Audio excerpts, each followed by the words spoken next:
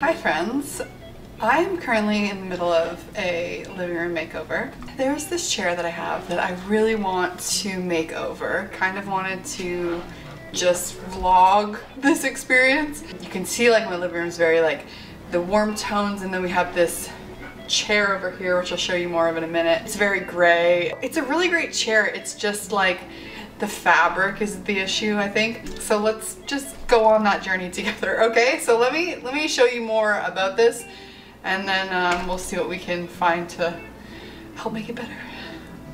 So I don't really know why, but I talk a lot of shit about this chair. I think they call it a cuddle chair, which I don't know why, but that name kills me. Look at the pillow. I mean, that's dated. I love the idea of having like a circle chair, you know? The fabric's just not there, and BOUCLE, Sherpa, very kind of similar. That's sort of the vibe I want to go for. I'm open to just kind of winging this, but hoping it turns out good. So let's see what we can do. Off to Fabricland we went, and as I suspected, any fabric that I liked was just so costly. I'm always disappointed when I come to places like this. The material is really expensive here. It's $30 a meter, just for a meter. I'm gonna need at least like 4. So it's becoming a very expensive DIY. I saw another girl use a blanket to do like a BOUCLE kind of thing. So I'm wondering if we should just go the blanket route, you know? Let's go maybe check somewhere else.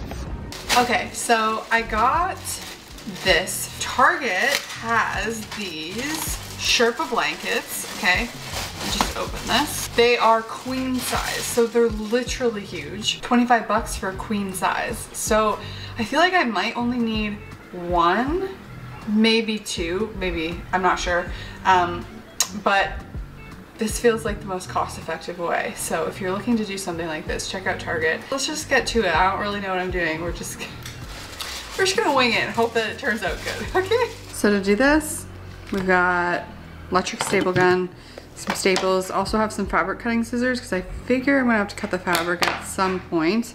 Listen, if you have a piece of furniture and you just don't like the fabric, just recover it, because I had no idea what I was doing here and I made it through. So I feel like if I can do this, you can do this. You also can just buy like a cheap stapler from any hardware store. I just happen to have this powered one. Okay, so I've started with just stapling the bottom edge of this blanket, also because I feel like it'll be stronger here where the stitching is. So I've just stapled along this way.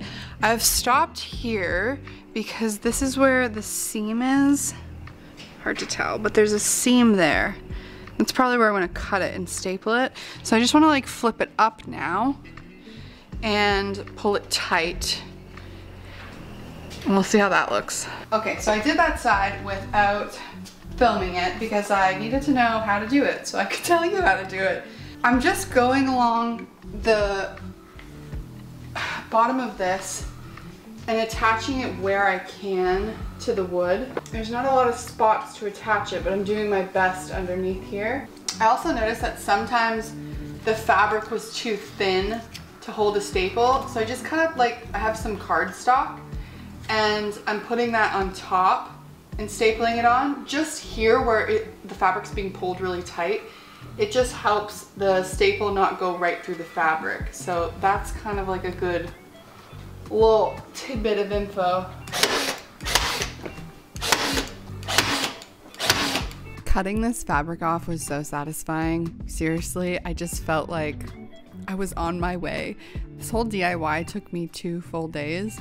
So anytime I made some progress, I was very happy. The way that I did the other side, which it's really nothing to write home about, is I cut a line straight here. That way I could have like a better idea of what I need to do in this area. And then I just started by attaching this. We're gonna do a whole piece on the front here, but it's nicer to be able to staple along these seams, so that's why I kept this here. You definitely have to make sure that where you're stapling, there's a piece of wood under it. So that's why I'm going across this line right here. For the arm, what I did was I cut up this line and I stapled this fabric to the front of the arm, and then this fabric got wrapped around and stapled on this side of the arm.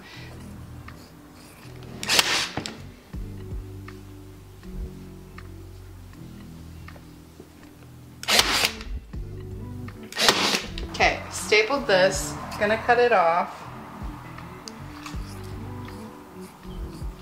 And then I'm gonna figure out this situation before I fix this. Pretty sure I just like cut it and pulled it taut.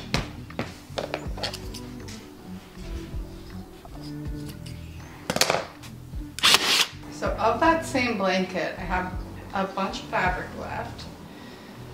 So this is gonna be the front piece. And I'm gonna start the same way again. I'm gonna staple to the bottom first. Once the bottom was complete, I moved to the top and I just stapled the whole way around, following that piece of wood that made that curve. And then once that was done, I just cut the fabric off, and that was my front piece. I think the front turned out really good, and obviously glad I did that in 2 pieces. Now for the cushion, I did end up making my own cushion cover. You don't have to do this necessarily. It was just what worked best for me. I'm just tracing out a pattern here. I really wanted to be able to wash it. It's white, right? So I just wanted to be able to throw it in the wash if it gets dirty or if it gets stains on it. That's why I wanted to go the cushion route. But you definitely could find another way to do it if you just wanted to keep stapling and put something under the cushion to staple to. This just makes sense for my lifestyle with the dogs and all of that. So I cut 2 of those round pieces, and then this is the side piece that I'm gonna sew everything together. I did end up needing 2 blankets, one for the cushion. I ended up making some throw pillows also for the chair. So it ended up costing me $50 in fabric, but then I realized in order to make this come off, I needed a zipper. So I went back to Fabricland and got a zipper, and that just made my life so much easier. Okay, I'm sewing a zipper. Never in my life have I sewn a zipper before. So if you're watching this thinking, well, I can't do that, Tasha, that's friggin' hard. Well, neither can I, but I'm just trying. That is the only, right, Dash? That is the only way you learn to do something, is by trying it. And like, I'm hoping for the frickin' best here.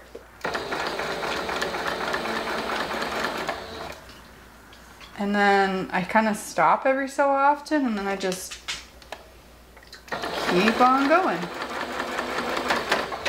So here is when we see if it worked.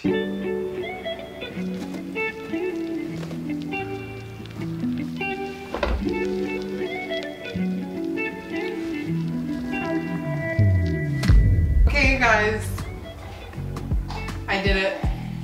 I did it. The reason I wanted to do a zipper on here was because I wanted it to be easy to wash that cover, but it did take a while. I think another way I could have done it was like put a piece of wood under the cushion and then just like upholster staple it to this cushion to the bottom of that piece of wood there.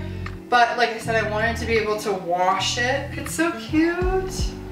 It's part of my living room makeover, which is coming next to my channel. Waiting on some artwork pieces, but it is coming. I'm gonna show you a little up close. It really turned out so good. I'm so happy. Let me know what you guys think. Would you guys do this? I will see you guys in the next one.